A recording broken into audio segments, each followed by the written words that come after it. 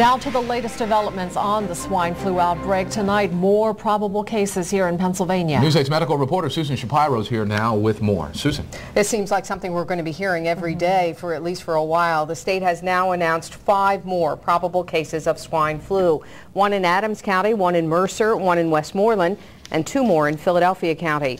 That brings the number of probable cases in Pennsylvania to 23. York Hospital confirms it is treating a patient with a probable case of swine flu. The hospital is taking some extra precautions. Hospital staff are now required to shield their eyes, nose, and mouth when in contact with any patient with influenza.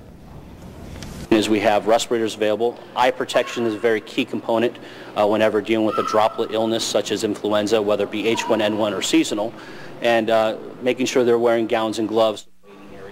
It may be 7 to 14 days before the hospital knows whether or not the patient being treated does have swine flu. The hospital will only say that the patient is in a private room at the hospital. Very good. Thank you, Susan.